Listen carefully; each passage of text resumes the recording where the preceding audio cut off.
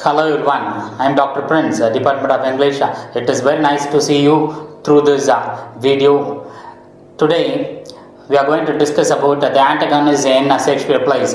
Before entering into the concept, I want to convey a small thing about the antagonists. What can be called as antagonists?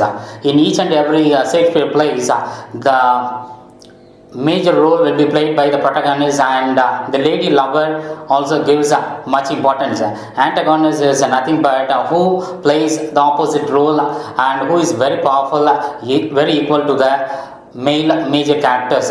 Particularly, I want to quote from the movie called Bahubali. That is how Mahendra Bahubali is very powerful. The same power and the same equality has been given to the character called Balwal Devan, who is very powerful, equal to the protagonist called Mahendra Bahubali. And today, that is antagonist of Shakespeare plays. That is what can be called as antagonist. Antagonist who is very powerful and who often have brutal behavior, who is very poor in their character. That is the first character is the name called Arun the Moor. That is, who is Arun the Moor? The Arun the Moor comes from the play called Titus Andronicus. That is, he is a irreligious Moor. That is, irreligious Moor means who is not cultivated, who is, can be called as who is not cultured, just like an uncultivated land. If a land is there which is uncultivated, that particular land could not be used for any purpose. Similarly, this particular man is uncultured, who is not properly cultured.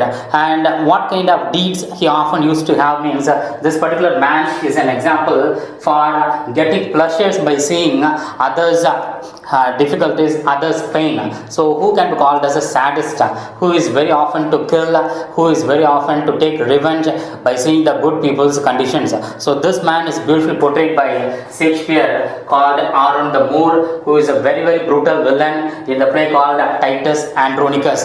Next, I want to talk about the character called Tamora in the same play called that is Titus Andronicus. Who is Tamora?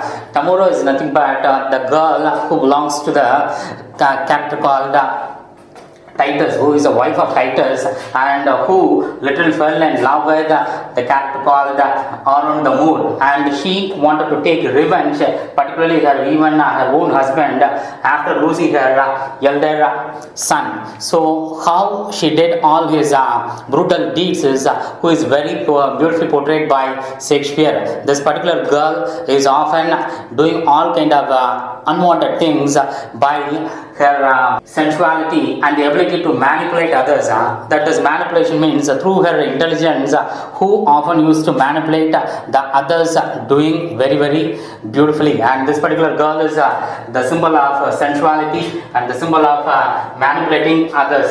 So this girl is very brutal villain, and who is very equal to the character called Arun the Moor. These both characters play a very dominant role, and they were very brutal villains in the particular play called Titus Andronicus. Next, I would like to convey about the main important character called Iago. That is, who is Iago, and who is very popular in the world famous tragedies of Shakespeare, particularly in Othello. That is, Iago is a man of jealous, and he is a man of evil hearted, and he is a man of malicious things. So why he is jealous?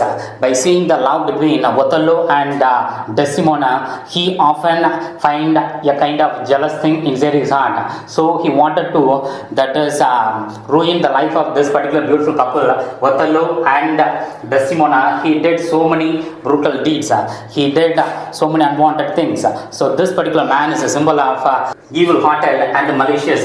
So he is the main root cause, and he is the main cause for the death of Desdemona. So this particular man is a symbol of brutal villain in Shakespeare plays. Next, I would like to talk about Richard III. And Richard III comes from the character called Richard III in the play Richard III. It is a historical play, and he is a king. He is a king and who is noted for his cold-hearted brutality and manipulating others with his intelligence. That is, often he is very intelligent, and with his intelligence he is manipulating. He is having the ability to manipulate all the people who wanted to have some kind of unwanted things with him.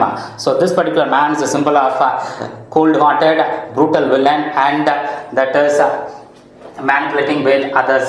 So the last one, character called Claudius in the particular play called Hamlet. So who is Claudius? Claudius is the brother of King Hamlet, and he is a villain who always value for money and who value always for material things. And this particular man is the husband of Gertrude, who is the wife of Hamlet. So he is a man who kills even his own brother for lust and money and power. So this particular man is noted for his villainous deed by taking the Duncan's life and his wife. So all these characters are very, very dominant, and they are very equal, and they were given very equal rights to the heroes of Shakespeare. We can see the remaining villains of Shakespeare in the next video. Thank you so much.